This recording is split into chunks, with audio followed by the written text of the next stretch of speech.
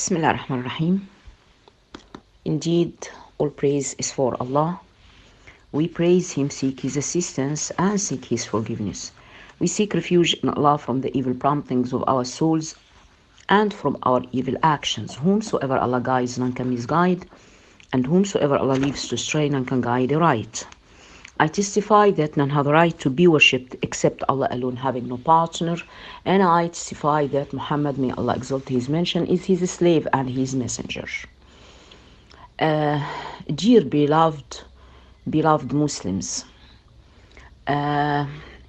actually I want to talk to you in a more specific way in relation to our religion. Actually, I'll not ask or try to say for you how to pray, how to do your deeds as a Muslim.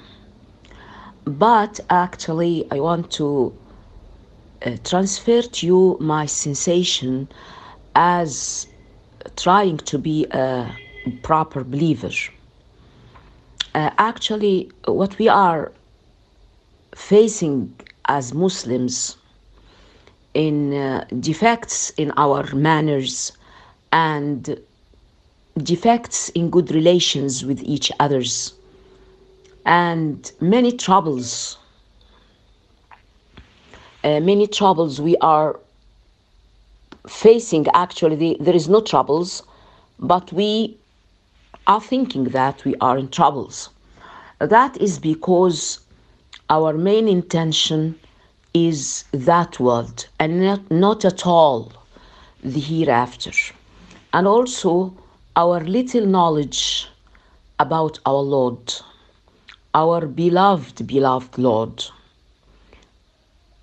Allah subhanahu wa ta'ala gives us more than we can try even to imagine. So I am trying to let my talks with all my students at that regard, which is knowledge about Allah subhanahu wa ta'ala. Try to be near to your Lord. Try to know Him, to love Him, to fear Him.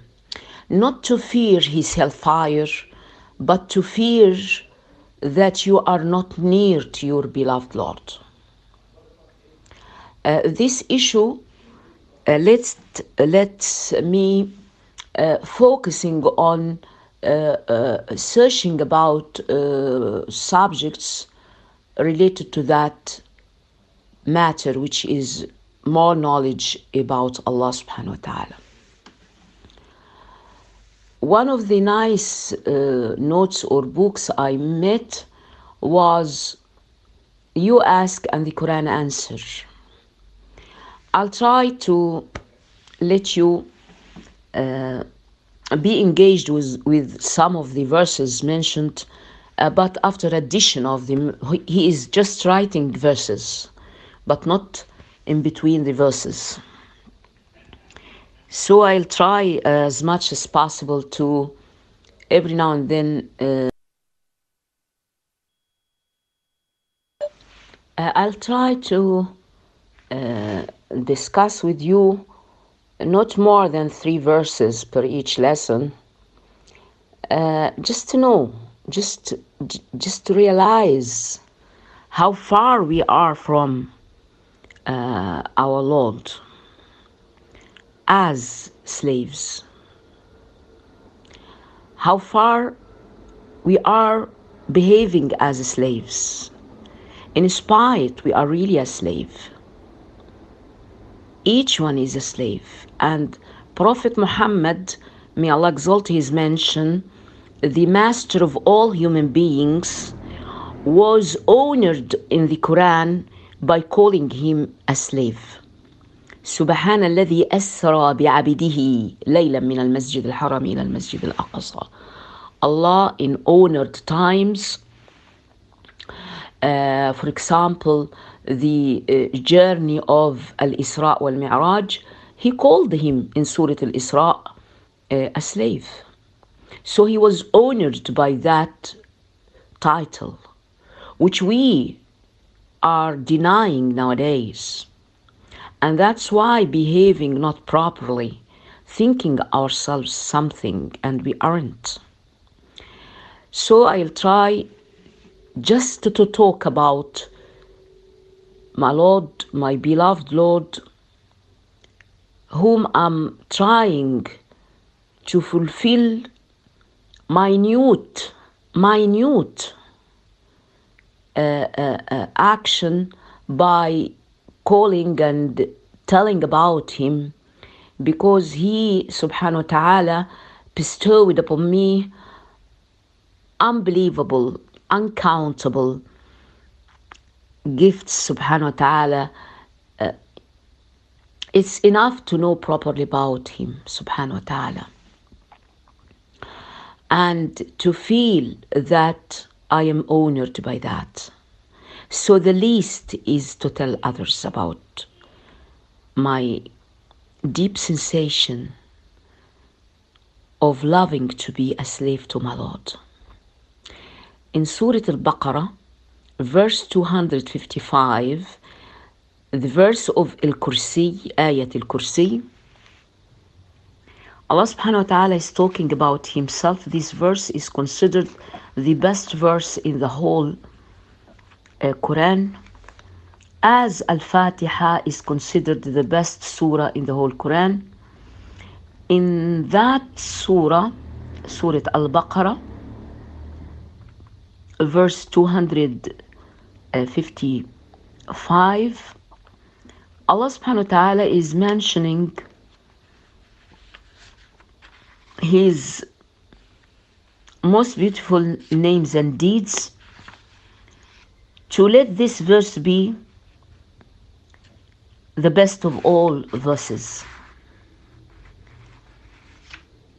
He started saying, Allahu la ilaha illa huwa al-hayyul qayyum, la ta'khudhuhu sinatun wa la nawm, lahu ma fi as-samawati wa ma fi al-ard, من ذا الذي يشفع عنده إلا بإذنه يعلم ما بين أيديهم وما خلفهم ولا يحيطون بشيء من علمه إلا بما شاء وسع كرسيه السماوات والأرض ولا يؤوده حفظهما وهو العلي العظيم. Allah subhanahu wa ta'ala is telling us about himself, telling that Allahu la ilaha illahu. Allah subhanahu wa ta'ala, none is like him. He subhanahu wa ta'ala, none but him, who deserved to be worshipped alone, having no partner. And then he's telling us why. He's telling us why by saying that he subhanahu wa ta'ala al-hayyu al-qayyum. Let us analyze these two names only. Al-hayyu, he is the ever living. So any other than him will die. So any other than him cannot be regarded as anything more than a slave to his Lord. Whatever his rank, whatever his wealth, whatever his health, how powerful is he, how kind is he, how merciful is he, never ever to exceed than being a slave to the Allahu la ilaha illa huwa. Huwa, Allah, the Almighty, subhanahu wa ta'ala, the exalted, the only one to be worshipped, because he is al-hayy, the all-living. Everybody, whatever his character is, whatever his quality is, whatever his health is, whatever his power is, whatever anything you can imagine, is going to die, is going to finish, is going to go to the grave as a dead body.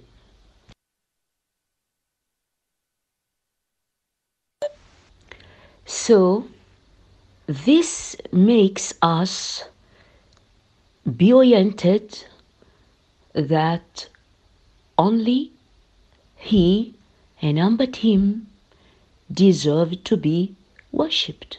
He is the ever living. And not only that, he is the one who sustains, the one who protects all. He protects all that exists. He protects that all exists. Any existing creature is protected, sustained by his creator, Allah subhanahu wa ta'ala. What is this means? The unbelievable race everybody is joined with, which is the race of seeking provision. If you are asking anybody, why are you sad? I have no money. If you are asking anybody, why you are not feeling well? I'm searching for a job. What are you doing in your space time or spare time? Searching for more jobs. Try to increase my income. Trying to raise my standard of living. Trying to be more established in this world. This is the reality. It means that he or she really is not oriented by the sustainer who sustains and protects all that exists, who is all the time guarding you against many things. Don't say that what about those Muslims suffering a lot? Allah subhanahu wa ta'ala is well oriented by his slaves, and you don't know anything about their end result in hereafter, how raised. You hope to be like them in that world. And the proof for that is Surah Al-Buruj. In Surah Al-Buruj, Allah subhanahu wa ta'ala is saying that the disbelievers were sitting happily, interested in throwing the believers in hellfire, in fire, living believers, while living, throwing them in hellfire, in fire made only for them, to be interested, seeing them be burned. And Allah is saying the only blame for this is that they are believers. Allah subhanahu wa ta'ala is saying that their only fault is that they believe in Allah. You can ask and say why he didn't save them here. Then how to be differentiated up, how to be equalized up.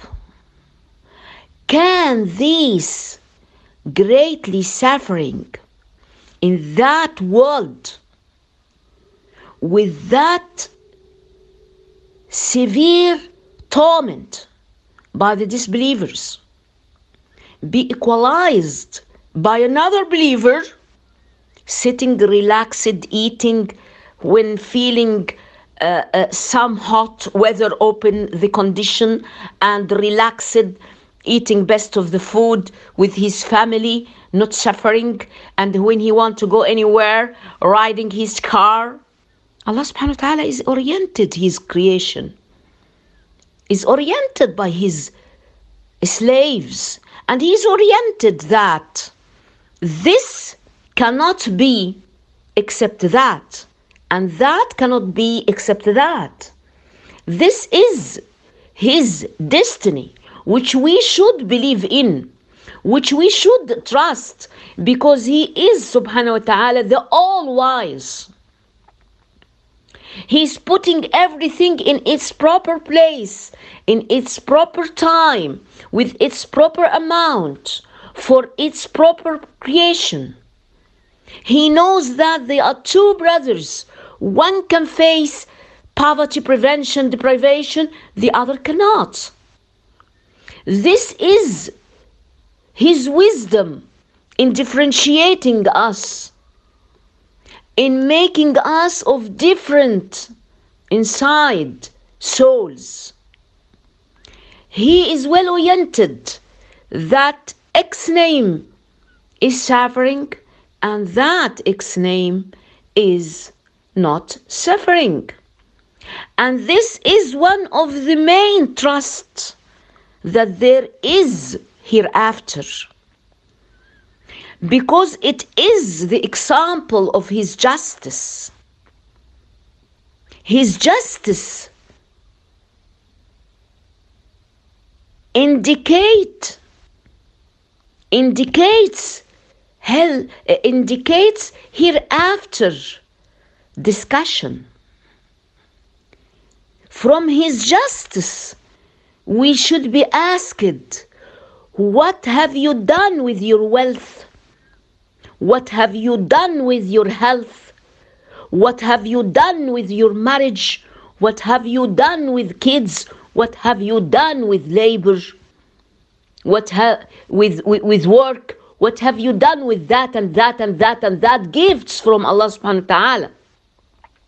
And at the same time, that suffering from many losses is going to be rewarded there without being asked. And Aisha radiallahu anha wa ardaha, Prophet Muhammad wife, told him, is the asking he is going to ask us, you did that, so be that, so be that. He said to her, Prophet Muhammad, may Allah exalt his mention, Ya Aisha man nuqish al-hisaba udhib. A person standing in front of his Lord asked about all his deeds, minute, before the major, is considered a sort of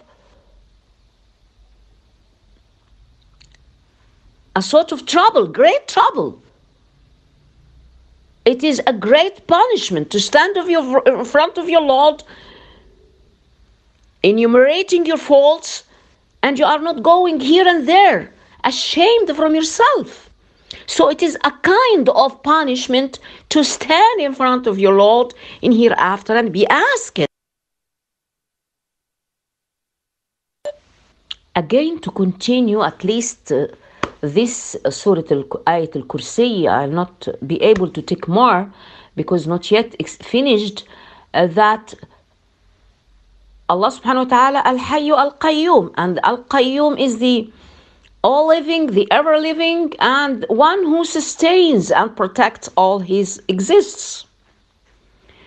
Again, neither slumber nor sleep overtakes him, and this is from his being Qayyum, that he isn't in need to sleep, he isn't in need to rest, he isn't in need of to take a nap, he isn't. Being the strongest, being the ever-living, being the highest, being the creator, being the king, being Allah subhanahu wa ta'ala, he isn't in need. He isn't in need to take rest like his creation. And also,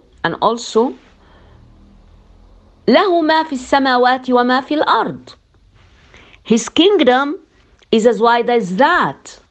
To him belongs whatever is in the heavens and whatever is on the earth.